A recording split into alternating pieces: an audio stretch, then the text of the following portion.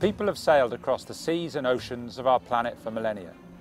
During that time, the climate and geography of our planet has changed beyond all recognition.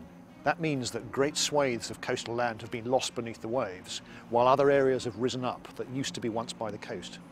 With 70% of the Earth's surface covered with water, it's left us with a unique record of human life to be discovered beneath the waves.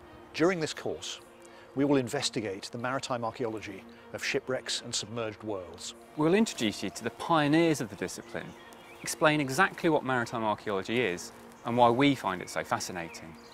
We'll explore the technologies we use to identify submerged worlds and find shipwrecks of historic significance.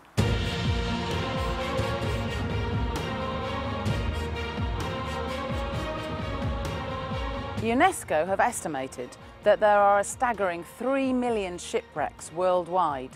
Managing this resource is a massive challenge for the underwater cultural heritage environment. Our investigation of this archaeological record begins over 800,000 years ago, when we look at ancient civilizations and peoples and the way they navigated to discover new countries. We can also begin to look at the relationship between how people dealt with landscape, environmental and sea level change in the past. And these are issues which are really key today.